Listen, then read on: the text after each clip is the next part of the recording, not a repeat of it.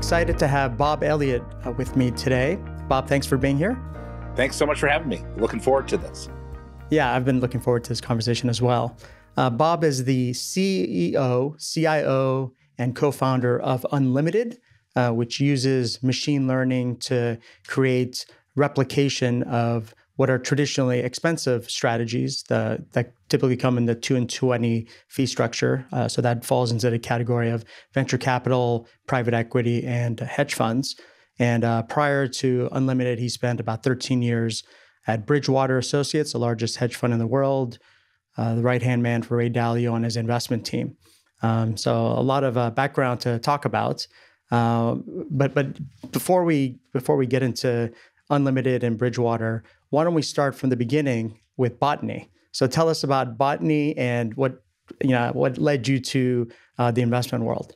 I always like to say that I was trained as a traditional scientist in the sciences, and in the specific in botany, I got a passion when I was a kid getting into it, and had the opportunity to explore it a couple times in high school and do laboratory and field research work, which then continued into my time in college as well.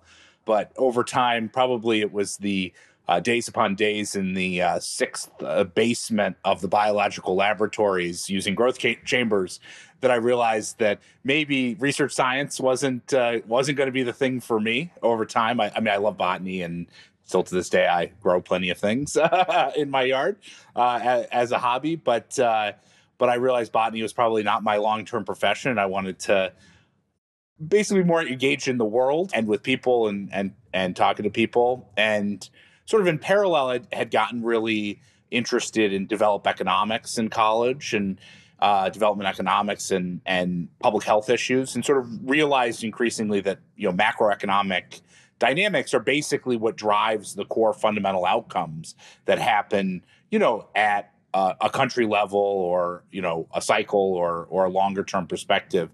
And so that sort of drew me to macroeconomics and macro investing as a way to sort of sharpen my skills and my understanding of it. And really, it's amazing. I look back, it's been 20 years and I've really enjoyed really getting, being in the markets, being in the macroeconomy.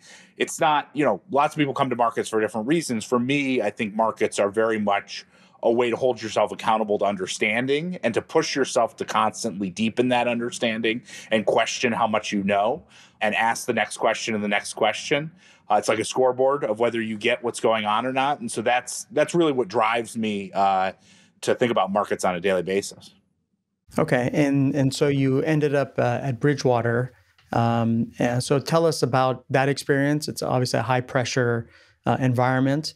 So maybe talk about what lessons you learned from your experience there on working, and also maybe we can shift into the investment framework you've developed from your experience there. Yeah, I mean, I think Bridgewater was a great place to develop a deep, rich understanding of how to think about the world from a macro perspective. And in particular, macro, there's a lot of people who think about macro in a lot of different ways. For me, it was really developing that understanding of thinking about macro in a systematic way, in a data-driven way, systematic approach, building systematic investment approaches. And I think it was a great environment. Makes sense as a scientist, right? That's as a scientist, That's right. Approach it from that perspective. That's right. And I think actually to be great in markets, you have to have non-consensus views. And part of the way in which you can develop, or I've seen lots of people who have high quality non-consensus views, is they come from areas that are not strictly finance. They haven't strictly learned the textbook. And that different way of thinking is valuable in thinking about, the macroeconomy, just as it is thinking about a particular company or anything like that. And so I think my development as a research scientist was really very important.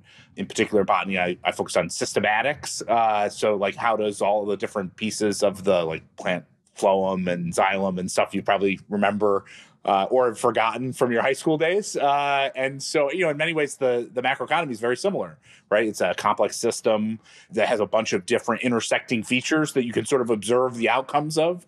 For the economy, it's markets. For botany, it's like whether the plant grows or doesn't, or produces, crop yield or doesn't. And so those two things were very related. And I think, Bridgewater is a great place to develop that understanding of macro, have that historical perspective, which is obviously a very foundational way of thinking about the world from Bridgewater's perspective, but also that pursuit of constantly asking the next question and the next question, appreciating that there's far more to learn about what's going on in the macro economy than there is that at any point in time. And so I think that philosophy and that drive was also very important in terms of setting the foundation to become a great investor over time. That's more related to how the economic machine works, right? And how markets work and the big drivers of shifts and trying to predict what's next based on understanding those drivers. Is that right? Yeah, absolutely. It's really about developing that sort of fundamental understanding of how the markets work. And it's not, I think people can think about systematic investing and they can think, oh, well, it's, write computer rules and they sort of, drive you wherever you go. It's less about that and more about understanding and thinking that there are fundamental cause effect drivers that drive the outcomes that we're seeing, and that, those are not necessarily static. There are ways of thinking about it, and there are certain elements that are consistent over time, but that system is constantly evolving.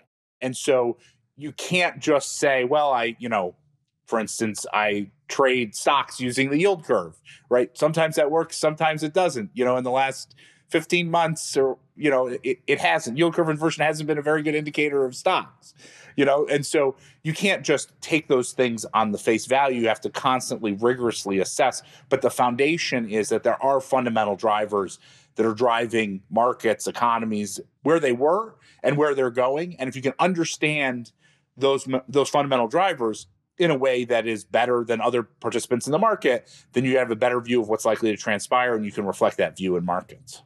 So I'm curious, do you say it's a fair assessment to conclude that there are no certainties or very few certainties? It's probabilistic, right? Is that how you think about it?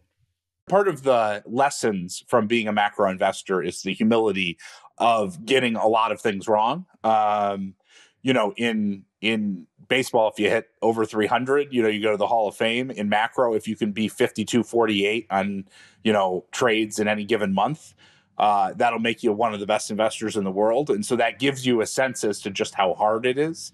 And so a lot of what you're doing in terms of if you're trying to generate alpha from a macro perspective is you're trying to get some edge, right? You're trying to get that marginal edge and then try and bet that edge over and over and over again, so you have large sample size, so you can create, more consistent returns. Because, anytime any macro commentator watch CNBC, someone says stocks are going to go up, stocks are going to go down, that's a 52-48 kind of bet. And so given that edge is so hard to develop, what you want to do is you want to create that edge, but then you also want to bet it. And that's part of what systemization is really valuable for, which is it both allows you to have sort of these fundamental cause effect sort of rules in terms of how the world is working, but it also is scalable and allows you to apply that understanding more broadly across markets and in a disciplined way, so you can get the most out of your edge. Yeah, what you said there is, I think, actually really insightful.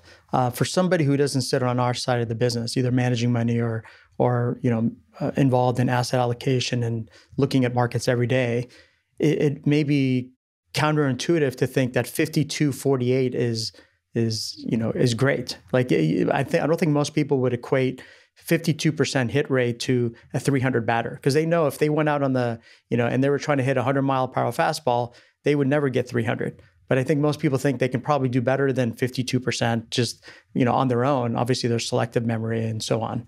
But I think it is insightful to hear from you, being in the industry for a long time, working at Bridgewater, one of the most resourced, experienced firms, and to conclude from that all that experience at 52 is actually really good. And I agree with you. But I think that's something that is often missed.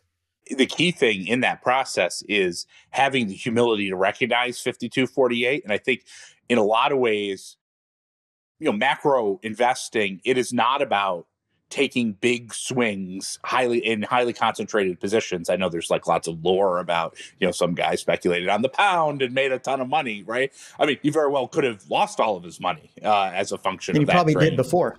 And he probably did before. And it's why you see these single trade macro folks, they don't necessarily have consistency. So maybe you call one trade right, but you don't have the consistency over time. The person who called the financial crisis, well, it's very hard to then call the rebound and the downturn, the rebound and the downturn, keep calling them.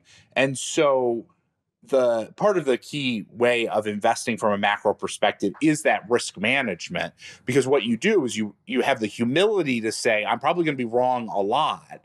Okay, given that I'm wrong a lot, how do I make sure that no one bet is, would put me in a position to, unduly take risk? And so I think it's interesting, risk management, portfolio construction, thinking about the correlations between your different trades, like that is as important in macro investing as is getting any particular call right. And so often, the people who are lauded are the people who are talking about this view or that view, and the people who generate good, consistent returns are carefully constructing portfolios over time that is reflective of the humility of how often you can be wrong. Yeah, and I guess that humility comes from prior failure, or at least seeing others fail. Oh no! If you've done this long enough, you have failed so many times. That I think is one of the things you can tell a person who's a serious investor from someone who, frankly, you probably shouldn't trust, who's overconfident. Because a serious investor, an experienced investor, will tell you the 25 trades that they've gotten wrong, and will tell it to you in a way that is, in detail and why, and revisited it, and they will think deeply about all of the instances they got wrong and why, and try and learn from it. And the overconfident trader will tell you all the reasons and all the trades that they got right, and that is the distinction. Right? That is the distinction that you can quickly see in terms of, who has really done this for a long time and has the scars to show and who hasn't. Yeah, and part of that is also keeping an honest track record. A lot of people, they don't actually write down everything that they've done and go back and objectively assess, okay, what's my hit rate? So I think part of the humility comes from actually knowing what the truth is, as opposed to some, fantasy that you feel is reality, but it's not. That's right. It's very easy to remember, to just laud yourself for the good trades and forget the bad ones.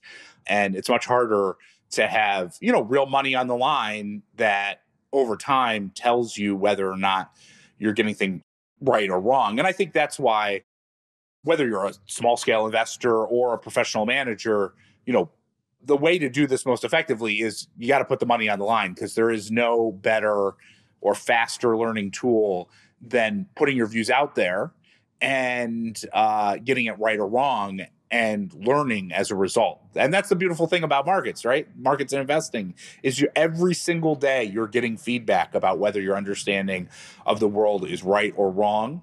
And that's such a great way to hold yourself accountable, to constantly be pushing to better understand, the world and markets. I'm curious, why do you think it is that 52 is good? What is it about this industry that may be unique from other industries where, if you're a surgeon, if you had a 52% hit rate, you're not going to be in business for very long. You will be fired. yeah, you'll be fired. In most industries, the 52%, other than baseball, is not good enough. So what is it about investing that makes it unique in that, a little bit better than somebody who knows nothing is exceptional?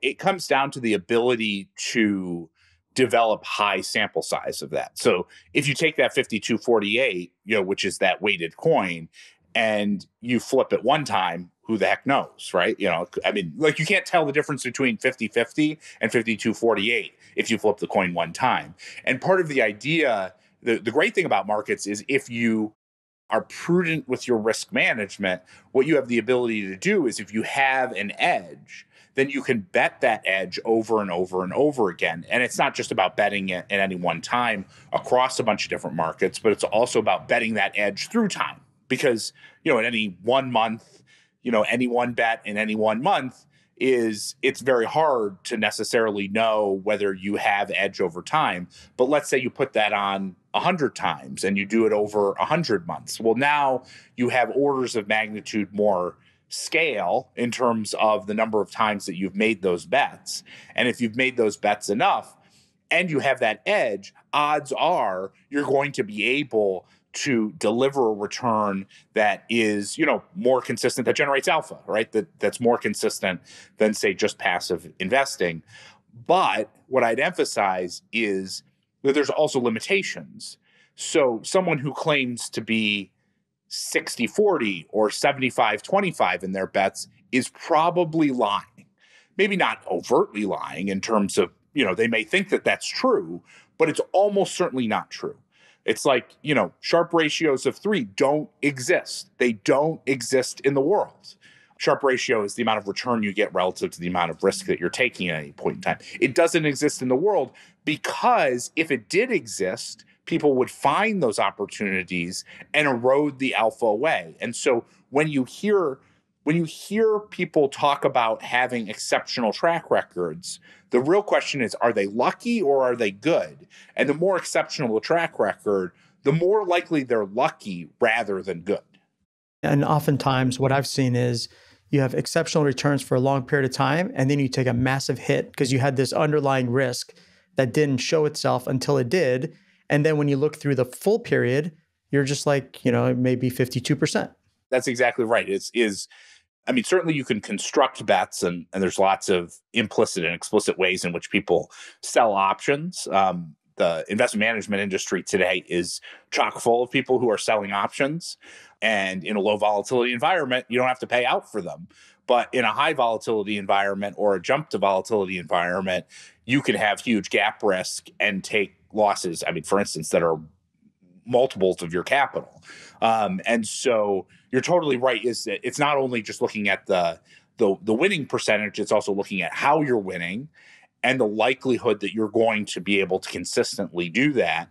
And one of the big risks in the industry is that there is a tilt towards strategies or desire to hold strategies that look like they're working over time. And then when they blow up, you're like, everyone blew up. But that's a bad investment strategy, right? What you want to do is, you don't want to create a return stream that looks like up and then down. You want to create a return stream that is as close to a line as possible.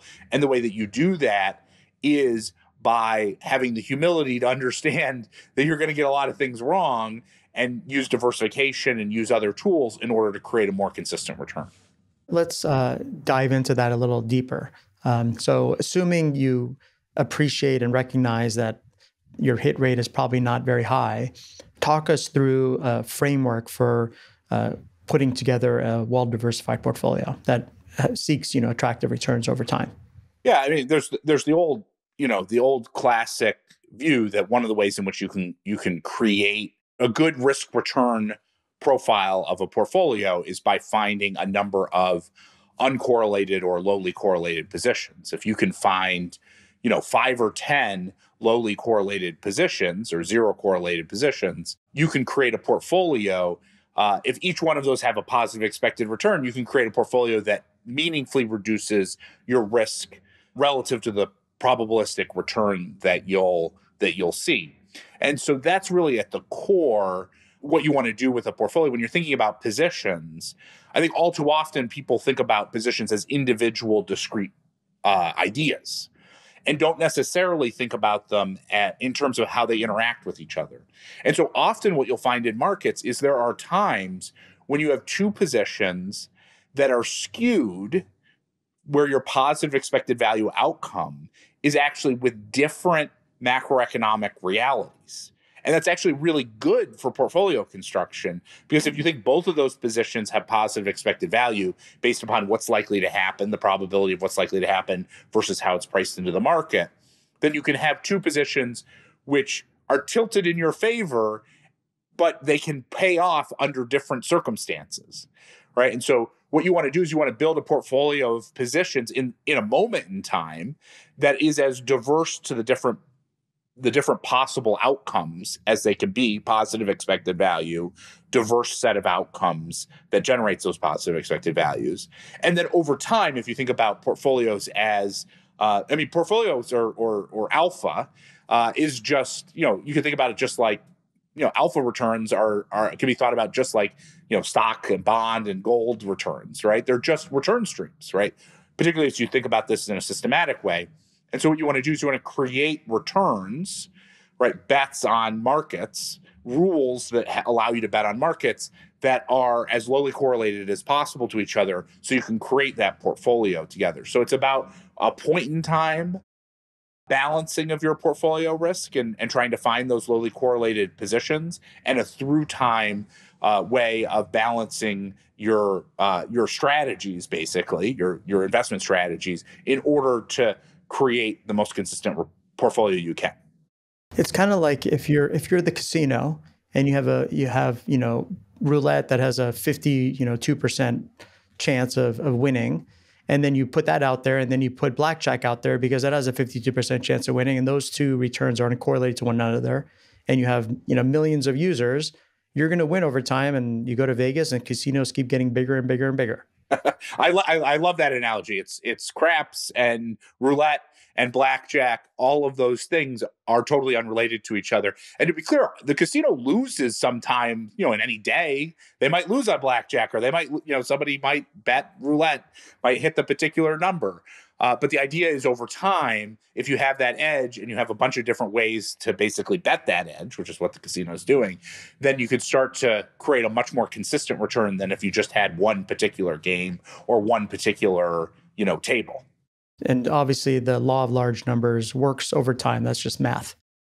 That's right. And that's why risk management is so important, is that if you have edge, you need to, the key to proving your edge, taking advantage of your edge, is sample size. And so what that means is, in any point in time, you have to have good sample size, but it also means you have to make sure that over time, that you can bet that over time.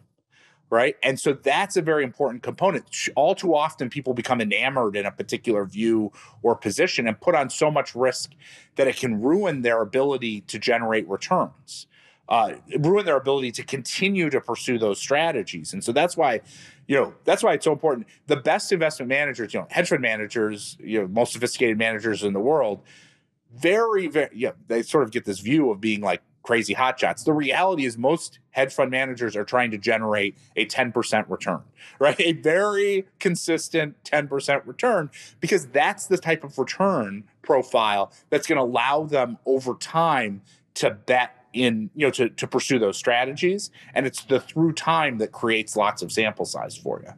Yeah, the best way to compound wealth is not to lose it all in one day. That's right. There's all too often people who, from the outside, look at giant returns, right? And say, hey, look, shouldn't we have giant returns? And the humble, experienced hedge fund manager, person who's been investing money for a long time, look at those big returns, and they say, ooh, if you're up 100, you could have been down, 75. And that is not a good way to manage money. The challenge is, I think most people zoom in a lot. So if you zoom out and you have two return streams, one's, more resembles a straight line, and one is extremely volatile, and let's say they end up in the same place over time, through time, you would, if you're zoomed out, you pick the straight line every time. But in reality, we're zoomed in. We're looking at the markets every day. We're reading the paper. We watch CNBC. We hear our friends talking about how much money they made. And most people are focused on the volatile line. And it's easy to be drawn towards that after the upswing and drawn away from it after a downswing. And so I feel like your emotions kind of pull you away from where logic would lead you. And so that makes it difficult to implement in practice, even though on paper it's clear the straighter line is the right path. That's right. And I think it really connects to the behavioral aspect of investors. There's this paper going around where these academics are like, why would you ever put bonds in your portfolio? when you could just hold 100% stocks and get a higher return over time? And the answer, and then you read the paper and they're like, what this would require you to do is when you're down 65, 70% in your stock portfolio, you have to just hold it. Why would you do anything other than just hold your portfolio? And it's like, why would you do anything other than hold your portfolio? Like, imagine you're a retiree and you're getting close to retiring, and all of a sudden your stocks go down 75%. Like, that is a totally normal outcome. To be clear, that is totally within the range of plausible expectations. For those of us who've been doing this for a while, we've seen two instances in the 2000s and the 2008 circumstance where we had a greater than 50% decline in stocks, and we were on that path in 2020 in the matter of weeks for that sort of outcome to happen. We didn't quite get there, but we were on that path relatively quickly.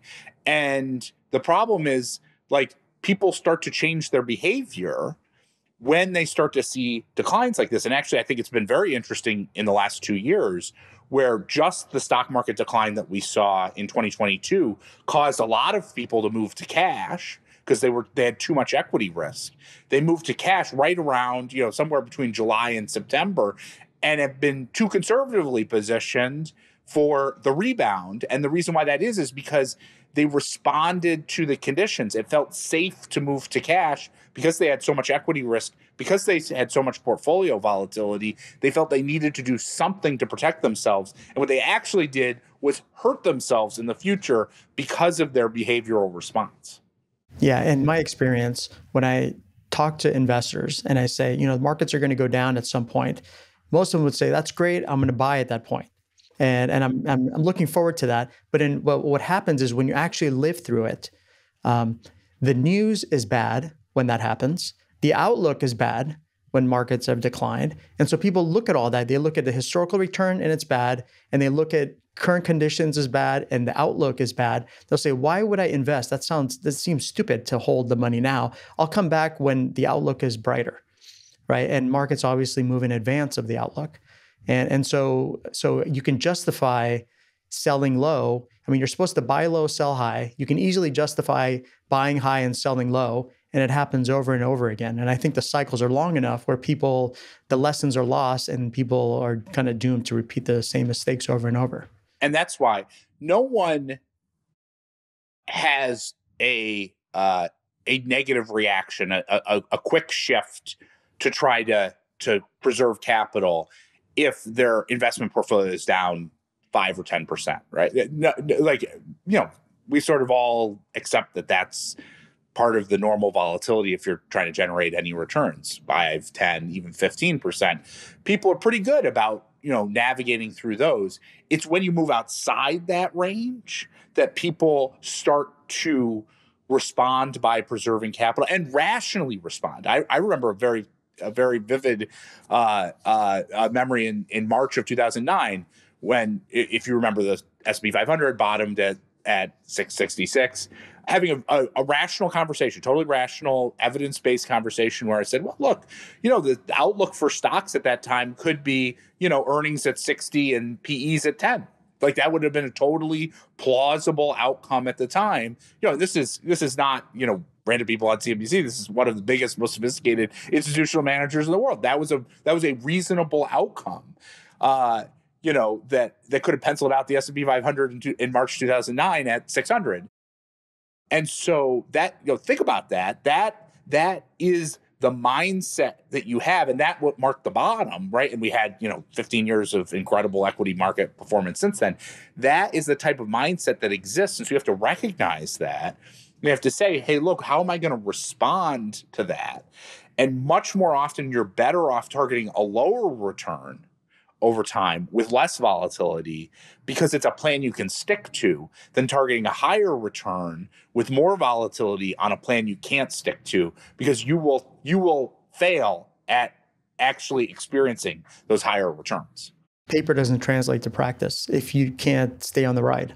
It's one of the reasons in alpha strategies why systemization is so valuable, because part of the challenge is getting edge. But the other big part of the challenge is actually playing your hand as you need to play it.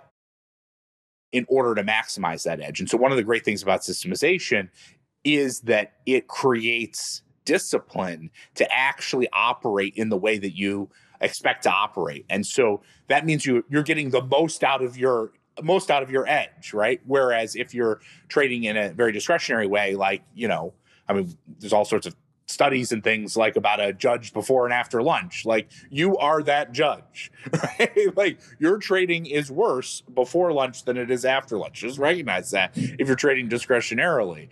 And the question is, do you want your edge to be based upon your skill, or do you want it to be based upon whether you just ate or not? I know which one of those two I prefer. So let's go back to the framework. I know we've talked about this before, but you think of the world as there's beta and there's alpha. So there are returns that are risk premium that you collect by holding risky assets. So this is kind of buy and hold. You have a positive expected return. And then there are trades that you can make. And in a moment, we'll get into your market views. But maybe just quickly summarize that distinction between the source of returns and then how you think about balancing those two in a well-diversified portfolio. When it comes down to it, you can generate returns from three different sources. There's cash, the cash rate, essentially the central banks set what that is. You get it for free and with no risk in T-bills and stuff like that. There's beta, as you say, passive investing. And over time, you'd expect assets to outperform cash. And the reason why that is that the sort of fundamental construct of markets is that you forego the riskless cash return to hand your money to someone, whether it's to lend or to invest. And you would expect a higher return as a result than holding cash. And it's a reason why, if you look back through time, very, very rarely over meaningful periods of time does cash outperform assets. In fact, over any 1 year time frame, over any 12-month time frame, it's like 70-30 that assets outperform cash. And so the choice to overweight cash is actually an alpha choice, and you have to be darn good at that timing in order to actually have conviction that you should overweight cash, since so often assets outperform cash. And then the last choice, as you say, is making bets in markets. And when you think about a portfolio, you want to think about each one of those different pieces in a different way. First of all, you want to think about your overall risk tolerance. I mean, we talked about, can you absorb 75 or 50% drawdowns in your portfolio, or say, for instance, you're getting close to retirement and you really want a lot of conviction about exactly, how much capital you have for retirement. And so that sort of gives you the sense of what's the choice between cash and assets, right? The amount of risk that you're willing to take in order to generate returns in excess of cash. And so that's different for every individual. And, you just want to think about that thoughtfully and proactively to target your return. And then when you think about assets, the real question is, how much do you want to put in passive investing versus active investing? And there's an important trade-off there, which is, passive investing generally has lower expected returns, particularly relative to the risk that you're taking, but it's more consistent, right? More reliable. You would expect assets to outperform cash over time. Whereas alpha, you have the opportunity probably to get a better return relative to the risk that you're taking, but the reliability is lower. And so how do you balance these things? I mean, the frank reality is there's no obvious way to do it, because you have to take into consideration a variety of different things, including how reliable you think one is versus the other, how much skill you think managers have. I think if you look at big institutional managers, they're allocating something like 80% of their capital to beta in one form or another, whether it's liquid or illiquid, and about 20% of their capital to alpha strategies. And I think that basically is about right, in the sense of, in general, beta strategies are going to give you, pretty good consistent returns. So you really want to rely on that. But alpha can help protect portfolios, particularly in difficult times. And so you want to put something on it, but you don't want to go overweight it. So something like 80-20 makes sense, which, is the answer to every, it's either 80-20 or 50-50. Those are the answers to all of life's weighting questions. Yeah, that sounds about right.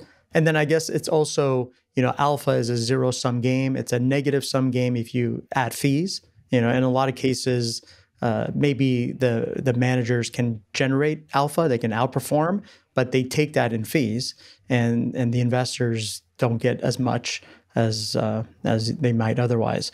So I think you have to weigh that as well. And passive investing just it's heading to zero in terms of cost.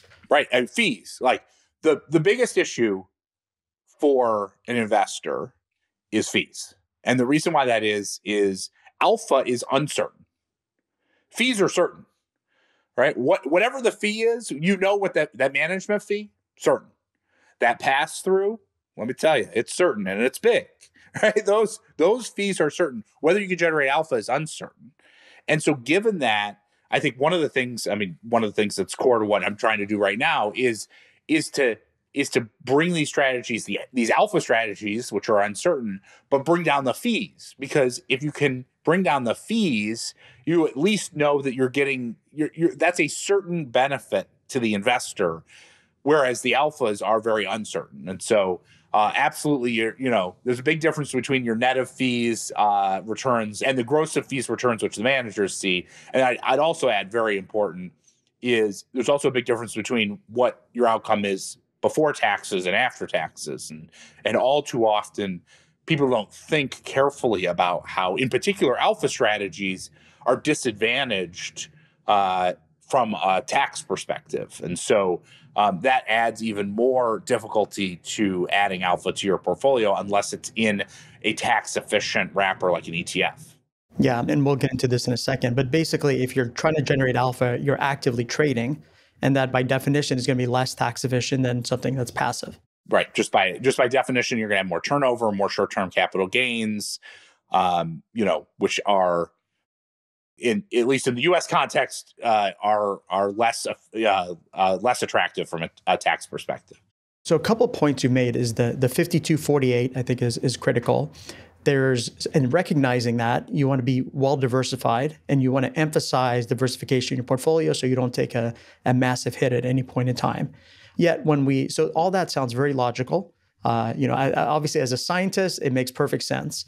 As somebody who doesn't have a science background, I think conceptually it makes sense. The kind of the oldest rule in investing is don't put all your eggs in one basket. And what you're describing is basically how to do that in practice. And then thinking of the world in alpha and beta terms and different streams of returns and how to put all that together. So that's like an engineering exercise. So all that sounds very logical. And I think when I talk about that with people, they say, yeah, that makes perfect sense. Logically, it makes sense to be well diversified. Yet, when we look at how most people invest, their portfolios are basically invested in the stock market. All their eggs are in the stock market basket. When you turn on CNBC, they're talking about the stock market. When you read the papers, they're talking about the stock market. Everybody's focused on the stock market. And you ask somebody, how's the market doing? They're not talking about any market besides the stock market. So why do you think there's a disconnect between what logic would suggest as being diversified, and then when you look at actual portfolios, even a 60-40 portfolio, almost all the risk is in the stock market. So why do you think that's the case? A big part of it is that people's eyes are drawn to the more volatile thing. And so, I think it's not surprising that the assets that get the most capital into them are the highest volatility assets that are, sort of commonly available, because those are also viewed as the highest returning assets. And I think that really is one of the fundamental fallacies of how people think about investing is they think about investing in assets as they come rather than as economic exposures. And obviously, you folks have done a lot of work on this particular topic, but there's again, going back to that paper that says should be 100% invested in stocks over time. They say a big reason why that is because stocks are higher returning than bonds. And the answer is why? Why would stocks be higher returning than bonds? If you just hold long duration stocks, or long duration bonds, you can have bonds that have, excess returns that are equivalent to stocks. They can have excess returns that are higher than stocks at a certain volatility. You can leverage them, right? You can buy futures. There's all sorts of different ways that you can unpackage these assets and think about them based upon their economic risks, independent of what your return or volatility target is for these assets. And so I think it is a bit of a fallacy. Like, I bet if you asked the man on the street, they wouldn't, you mentioned leverage. If you start to mention leverage to investors, like, oh, I want nothing to do with leverage, right? And the answer is like, your stocks are levered, 2.5 times. Like, what are you talking about, right? Like, you've got tons of leverage in your portfolio, and it's just it's hard for people to understand and break down those pieces and then put them back together. And so I think that's why folks are just drawn to the highest volatility normal asset class. I think that's an example. I think if I don't know, if Bitcoin had a volatility that looked like 5% a year rather than 500% a year, I don't think anyone would talk about it, right? Because, because it just wouldn't be volatile enough to attract people's attention. It could be a good investment. It just wouldn't be, wouldn't attract nearly the interest. Yeah, and I guess there's also a draw towards investing in companies, which makes sense. You think about investing, it's investing in companies. These are great companies. I want to own these. And, X is a great company. Y is a great company.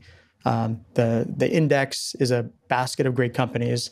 How can you lose if you just buy and hold great companies? That's right. And I think that unfortunately, that desire or that view, for instance, that you have to have, even productive capacity of assets in order, and yield outcomes of assets in order to generate returns, I think closes the door to assets that could be highly beneficial to a portfolio like gold, that have attractive risk return and correlation profiles that are different from what stocks and bonds provide. And so I hear you. I think that's right, is that there's sort of a tangibility of a company, and like, Nike produces the shoes that I'm wearing today. What does the U.S. government bond produce? It's kind of hard to get your head around. Yeah. And I'm curious, why do you think there's just so much, and maybe you disagree, but why do you think there's so much misunderstanding about how the economy works, how markets work? We're in a world where information is readily available. There's probably too much information. There's probably a lot of noise. Why do you think we're in a place where, the average investor doesn't have a good grasp of these concepts? If financial Twitter is any indication, there's certainly plenty of noise out there. So much noise. Very valuable to you get a lot out of it, but there's a lot of noise. You have to filter through things. I think at its core, I think there's a real education gap that exists in understanding economics, and also I think there's a huge education gap in personal finance. Like, as an example, like, we're teaching young kids about farm animals instead of how, they should invest their paycheck. Like, that is, like, and 100% of people will have to figure out how to manage their paycheck. And, 1% of the employment in the U.S. is in the farming industry. And so, like, that is a fundamental gap that exists in our educational system. And so I think, the macroeconomy is hard. To be clear, lots of things are hard. Writing a good essay is hard.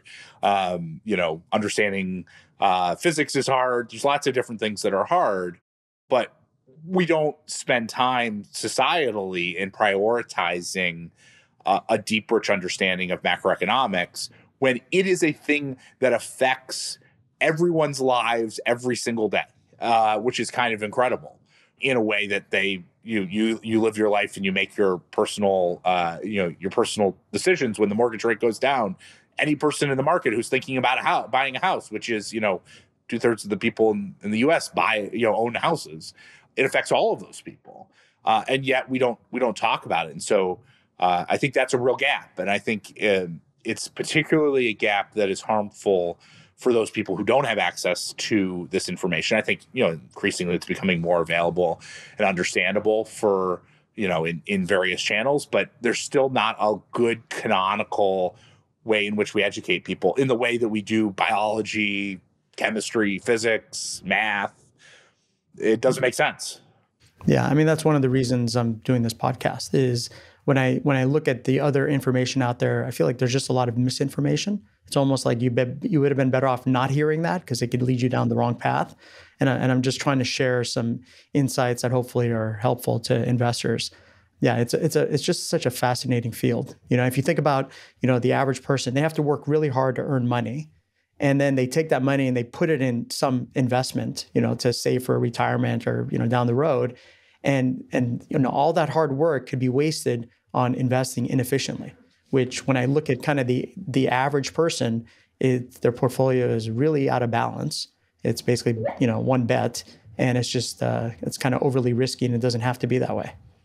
I totally agree, and it's how you allocate your savings, and then also all the different steps, all the ways in which you can allocate savings, like all the planning aspects, which are so critical. I mean, so critical to getting the best outcome that you can, and a place where if you ask the average person on the street, like, what do you do? What's the most efficient way to save your money?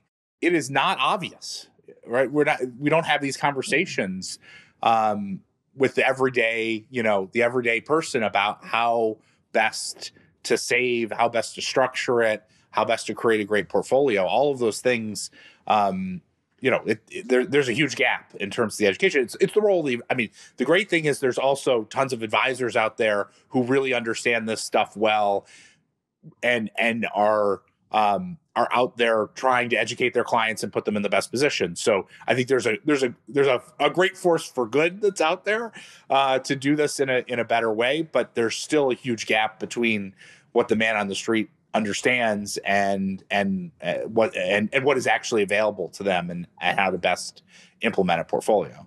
So talking about availability, why don't you spend a few minutes talking about what you're doing at Unlimited and kind of democratizing these return streams, trying to make them low fee, and also maybe spend a minute talking about why you selected the ETF structure. At Bridgewater, I worked with some of the biggest, most sophisticated clients and pools of capital in the world, and what you see, we talked about it a little earlier. What you see is they put about, let's call it 20% of their capital in hedge fund style strategies, the most sophisticated ones. And when you compare that to the everyday investor, they basically don't have access to those strategies at all. Because typically you have to be a wealthy individual. You have to have certain levels of assets to even have the ability to invest in them. And then you have to have access to the funds to actually invest in them. And a lot of the funds aren't very good.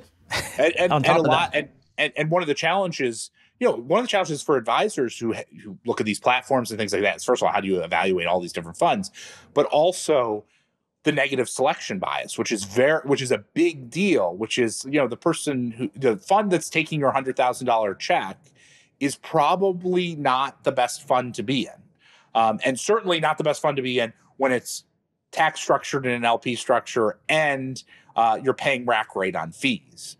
Plus, platform fees and stuff like that. Like, you're talking about a very bad structure. So the biggest, most sophisticated institutions in the world, they invest in these strategies. They have a 20% allocation. The everyday investor basically has no access to these strategies. The other thing in working with these sophisticated investors you see is that when they invest in these strategies, they invest in a diverse portfolio of them, because any one of these strategies, any one of these managers, they might be good, they might be bad at any particular point in time. But when you put them all together, they actually generate a pretty good return. And so these institutional investors are actually creating indexes, essentially creating index products. They might invest in 60, 70 of these different managers, which is essentially like buying an index, right? Whereas, with a lot more paperwork. With a lot more paperwork. Whereas the individual investor, if you're an advisor, you're directing folks to like one or two funds, right? There's not, you're not investing in 70 funds. So they invest in hedge funds, they index those hedge funds. And then the last thing, which is a very important thing, is those institutional managers beat the funds down in fees. And so, the idea of paying 2 and 20, if you're a big, sovereign wealth fund, you don't pay 2 and 20, right? You pay a lot less than 2 and 20. And so what they've done is they basically created a low cost index fund of these alpha strategies. Now, how interesting is that? When you look at what's out in the market, you basically there's nothing that looks like that low cost index fund, and certainly nothing that's available for the everyday investor. And so that was the basic idea, is we said, look, I bet we could take our experience as having built the proprietary strategies and all these different hedge fund styles, I bet we could take that understanding, build technology that allows us to replicate what those managers are doing, not perfectly, of course, but in a way that's pretty good. And because we can use technology instead of investing in the PMs, we can basically do it at a much lower fee structure and also in a way that's much more liquid than typical LP positions and much more tax efficient. And the outcome for the investor is the investor cares about net of fees, net of taxes. That structure at a quarter of the fees and half the taxes is much more compelling than typical LP positions. And because it's diversified, it should create a more consistent return stream, manager diversified as well as strategy diversified. So that's really at the core what we're trying to do is use those principles that big institutional investors bring to the table in terms of how they manage their money, and bring that to the everyday investor.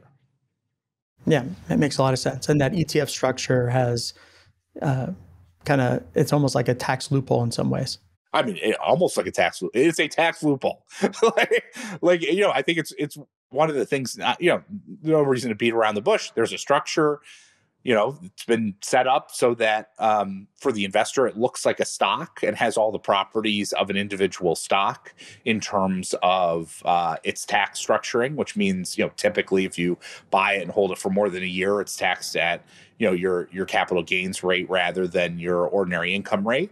That's a great tax loophole to have. ETFs are also advantaged relative to mutual funds in that they have the ability to wash the capital gains in the securities underneath. And so therefore you don't get, in the vast majority of ETFs, there are not capital gains distributions, even for products that have moderate turnover. There are not capital gains. They're typically not capital gains distributions that you see in other funds. And so what that means is you pay the taxes when you want to pay the taxes, not when the manager, has redemptions or when the manager rebalances. That's all very advantageous. And so it's just, and not to mention the fact that it's transparent and it's liquid and it's a 40 Act product, that's SEC registered and at arm's length and, has independent custodians and independent board, which, for hedge funds, how many times are you looking at hedge funds and you're saying, well,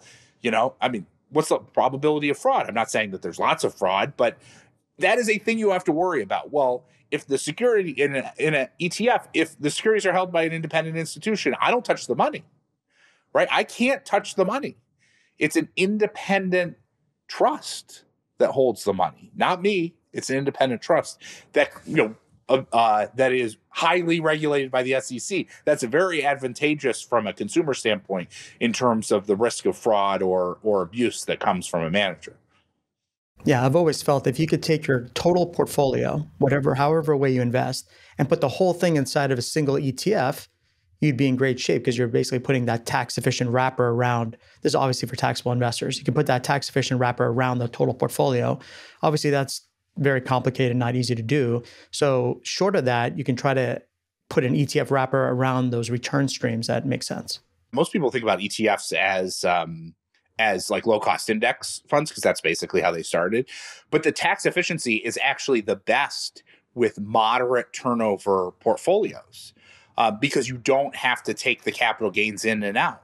All right, you can put those all into a single wrapper and only basically take the taxes, only pay the taxes at the point of sale. And so actually the ETF structure is more tax efficient, better for actively managed strategies than it is even for passively managed strategies, which is pretty neat.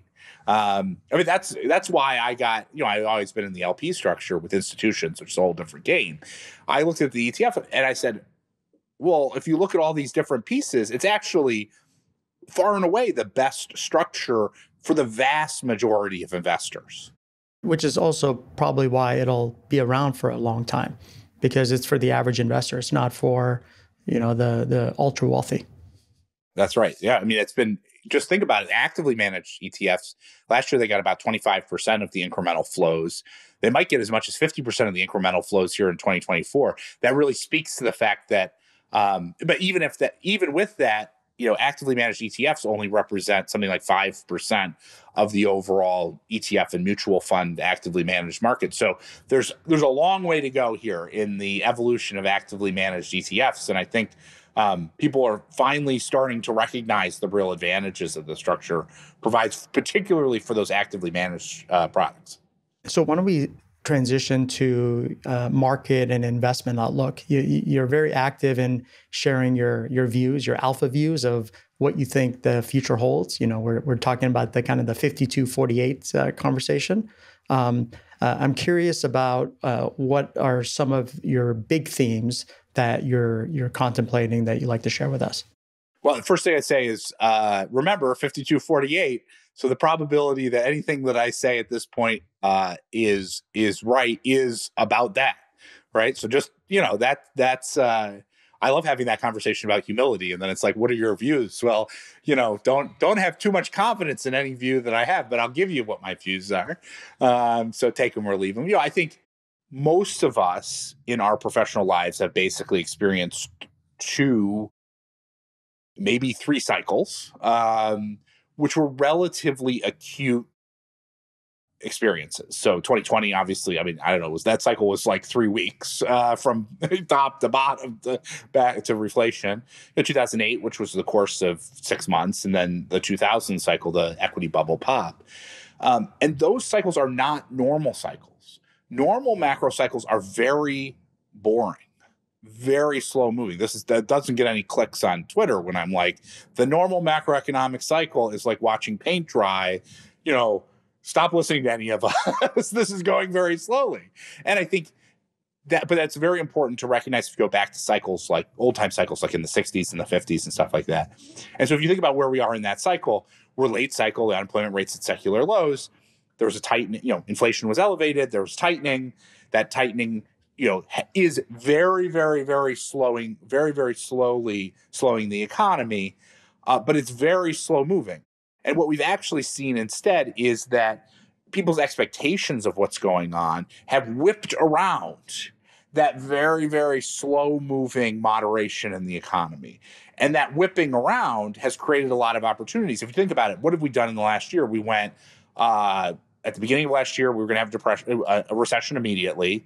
Then we went to higher for longer. Then we went to a banking crisis. Then we went to an AI boom. Then we went to higher for longer. Then we had recessionary dynamics. We've been through like every macroeconomic state in the course of 12 months, and the reality of the economy is just so much more boring than that, right? I showed a chart. What's been going on with the unemployment rate? It's basically been the same for 18 months, right? Like, you want to understand what's going on with the economy. It's that there you go. Nothing has happened. Nothing has happened. And inflation spiked, and it kind of gradually went back down. And then inflation spiked and came down, and there were obviously issues related to the COVID dynamics and the supply chain, things like that. But those things happen, and they're sort of one-off up and down. But the basic underlying fundamentals of the economy are very boring: late cycle, tight labor markets, elevated wage growth, inflationary pressures, tightening in response, moderation or slowing of the economy. And that's basically where we're at. And then sort of more tactically, so that's sort of the foundational space of the economy is sort of secularly tight, and growth is about it, potential. And then on the margin, what we've had over the course of the last 10 weeks or something like that is one of the biggest easing experiences, short-term easing experiences that we've seen in history, which, stocks that are up 20% or more, bond yields have come down 120 basis points, a huge easing that's basically been injected in the economy.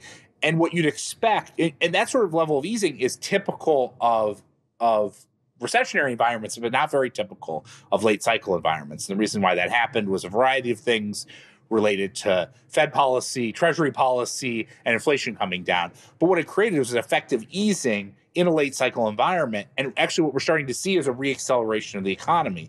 And that's a bit of a dangerous point, because when you get a reacceleration of the economy at a late cycle moment with elevated wage inflation, the risk of inflationary pressures reemerging are present, particularly after a period where we had such idiosyncratic but nonetheless meaningful inflationary pressures that existed coming out of COVID. And so that's kind of where we're at, which is we're likely, that's where we're at macroeconomically, likely to have continued pretty good, fine, good growth and very low unemployment and tight labor markets.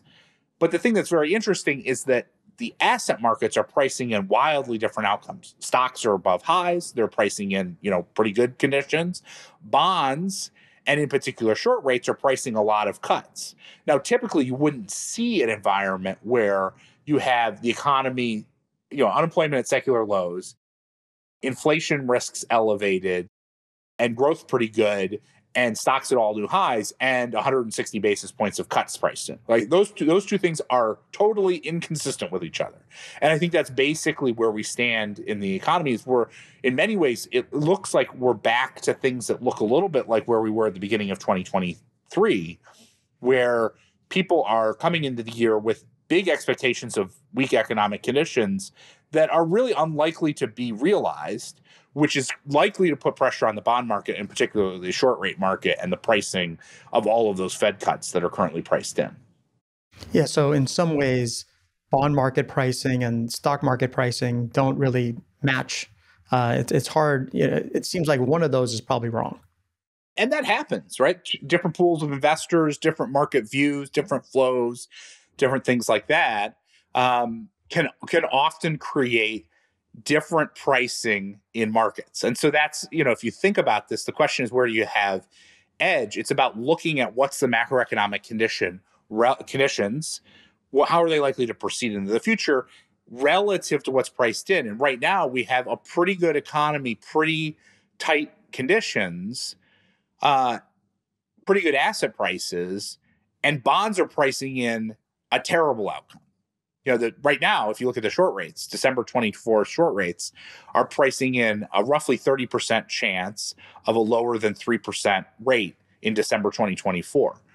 I mean, that's a pretty bad, that would be a pretty bad outcome. 250, 300 basis points of easing in the course of a year would be quite a bad macroeconomic outcome. But that's priced in at a 30% probability. That seems unlikely. Doesn't mean it's impossible, but it seems like that probability is too elevated relative to the set of macro conditions that we're seeing today. I wanted to go back and clarify one point, the 52-48, and then also, macroeconomic conditions are slow moving. So when you talk about your forward-looking expectations, I assume the odds of getting that right is more than 52%. And the 52% is more related to trading around those views. Is that accurate? Yeah, that's right. So the thing about trading, which makes it fun and challenging, is that to get the bets right, you have to be different from what's priced into the market. And correct. And you have to be right. That's a good one. You have to be right and different from what's priced in. And so that's one of the challenges. That's why it's so hard to make money in markets, because there's many times when everyone says, well, the economy is likely to deteriorate or the economy is likely to do well. And yes, you're right. You can have much higher probability understanding of those things than comparing those outcomes relative to what's priced in and betting on the markets, where you have to be not just right about what's likely to transpire with the macroeconomy, but right relative to what's priced in. When I look at what we've experienced the last, 5, 10, even in my career, 25 years, and relative to what people had thought was going to happen, it seems like there's been constant surprise after surprise after surprise. Yet when you talk to somebody who's a seasoned investor and they've been investing for 30 years or 40 years, they can look back and say, I've seen it all.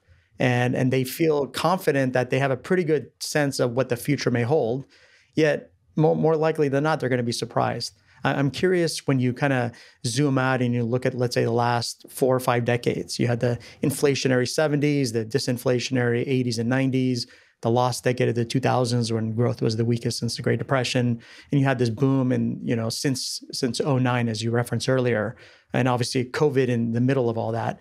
How do you, just in terms of what you feel the next 5 to 10 years looks like, just from an economic standpoint, do you feel like it's going to resemble one of those cycles that we've seen? Or do you feel like there's just very different dynamics now and it's maybe probably another surprise down the road? any one cycle always is some mishmash of a bunch of different experiences in history. And I'll say, while I was not around in the 50s and 60s, particularly the late 60s, I think that's probably the right feel in terms of what's going on. And I think the reason why I say that is I think there's a lot of elements that are similar, taking COVID aside as a sort of one-off shock that has existed in the economy, which was unusual in its own right. The sort of foundations of the macroeconomy are very similar to the 50s and 60s periods and those cycles where where during those times you had actually relatively significant healing of balance sheets, right, after a debt problem. You had, particularly as you get into the 60s, you have sort of creeping in inflationary pressures. You have relatively significant deficit spending. You had periods of rising conflict, geopolitical conflict there in the late 60s and early 70s, obviously, which extended into the full 70s. And so you sort of see you see the Federal Reserve response during that period being a bit behind the curve, so letting conditions run a bit hot relative to monetary policy. And I think a lot of the conditions today look like that. Now, that doesn't mean you should trade based on, line up two charts from 65 to 1975 and say we're in 1968. It's not that simple.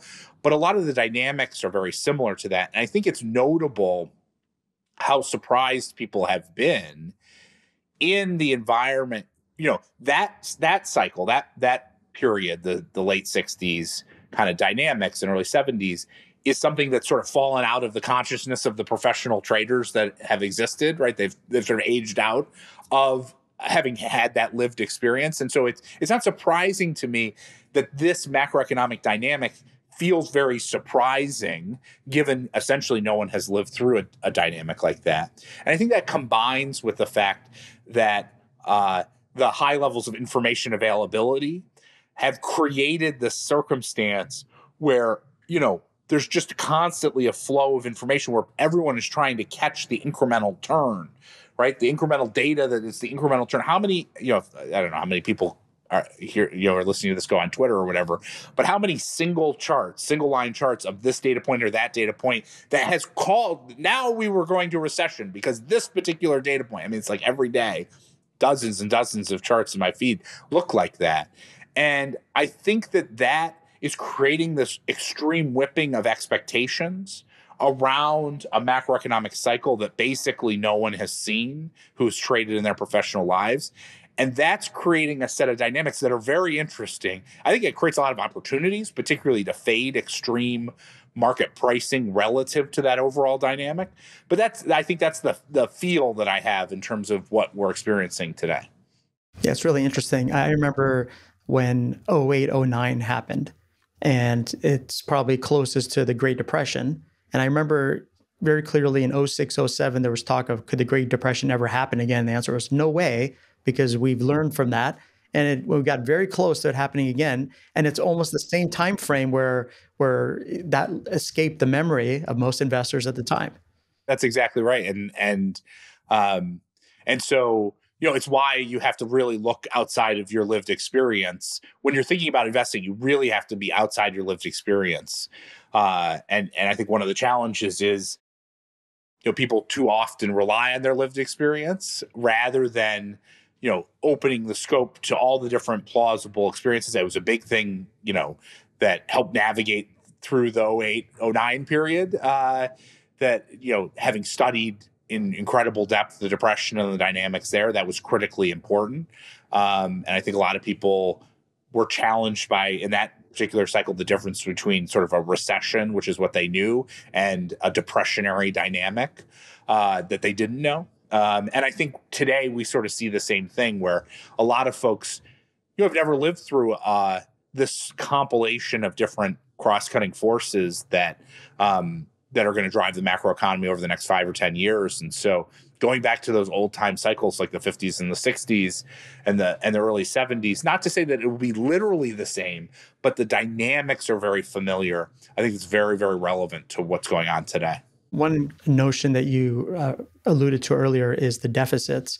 I think, the way governments are supposed to work is when you're in a boom, you have a surplus, so you save for a rainy day, and then you are in a recession, and now you run a deficit to kind of combat the, reduce spending during those periods. But in the U.S., we basically, we oscillate between a little deficit during good times and a massive deficit during bad times. And the worse the times, the bigger the deficit. And obviously you have ballooning, government debts that accumulates over time. I'm curious how how does this end? It seems like you're kind of abusing the privilege of being the world's reserve currency. And this is one of those other things that's slow moving until you hit a tipping point. I'm curious how you think about that whole dynamic. There's a lot of governments in the developed world that have high levels of debt. And when you have high levels of debt, there's basically, you have to, you basically have to grow out of them in some way, shape, or form, and you either grow out of them with higher inflation and essentially inflate away those debts, or through higher productivity. And so when you think about that process, the first step is transitioning from an elevated deficit environment to a more constrained deficit environment, so less borrowing. And that's a painful transition. And I think we may see that sort of transition happen in a way that is counter-cyclical, in a way that could be challenging when eventually we get to a downturn environment. We're probably not going to accept deficits at 15, 20% of GDP. It's not going to happen. And so if you have constrained deficits at a time of economic vulnerability, you could have a more significant downturn than maybe folks expect. But that's in the distance. But first, you have to think about the stages, which is first you've got to constrain the incremental borrowing. Then what happens is you got to figure out how you get your way. How do you pay down that old borrowing? And there's basically, as I said, the three ways: you inflate, you have higher productivity. The other option is you can just print money, right? In the way that Japan has. And so my guess is we'll see some combination of those. The optimal way of doing it to pay down those debts is through higher productivity. May happen, may not. Wouldn't necessarily bet on it. More likely, we're going to see more inflation and more money printing than maybe people expect in order to retire that debt, or at least move it out of the hands of the private sector. And so that's really the story. The good thing, I think, for the dollar as a reserve currency is that there's lots of debt problems everywhere. This isn't a U.S. specific thing. And so basically everyone's going to go through some form of that. And given the fact that the U.S. has the deepest, most liquid capital markets, we may be ugly relative to things like gold, but we sure aren't necessarily, we sure look pretty good relative to a lot of the other options that are out there. Yeah, that makes sense. Bob, you've been very generous with your time. I'm gonna end with one big question, which is, in all your years of studying markets and your experience, what's the one big unique insight that you'd like to share with us and maybe many have not heard before? It may seem incredibly obvious, but it's so often forgotten, which is when you're thinking about markets, you have to start with what's priced in. That is because everything that you do in terms of your investments and also whether or not you can generate alpha comes down to how you see the world in the future relative to what's priced in. And I always like at the beginning of the year, it's a good time to just take a minute, take stock. What is actually priced into these markets? While it many times is the easiest thing to do because it can be relatively well known and measured, it's the thing that gets forgotten. And so particularly in this environment where we have these expectations whipping around relative to the reality, having a firm foundation there, starting with what's priced in and then going to what's likely to happen is going to be a very advantageous for investors. That's great. Bob, I appreciate it. It was great chatting with you. I love the insight that you shared. So thank you for being here. Yeah, thanks so much for having me. It was great. Thanks for listening. We hope you enjoyed this episode. Please visit our website at insightfulinvestor.org to access past shows and learn more about our podcast. If you have questions, feel free to email us at info@insightfulinvestor.org. And if you enjoyed the discussion, please subscribe to this podcast to ensure you don't miss future episodes. And don't forget to forward today's conversation to others you think would enjoy listening. This podcast is provided for informational purposes only and should not be relied upon as legal, business, investment, or tax advice. All opinions expressed by podcast participants are solely their own opinions and do not necessarily reflect the opinions of Evoke Advisors, their affiliates, or companies featured. Due to industry regulations, participants on this podcast are instructed not to make specific trade recommendations, nor reference past or potential profits. And listeners are reminded that securities trading, commodity trading, and alternative investments are complex and carry a risk of substantial losses. As such, they are not suitable for all investors.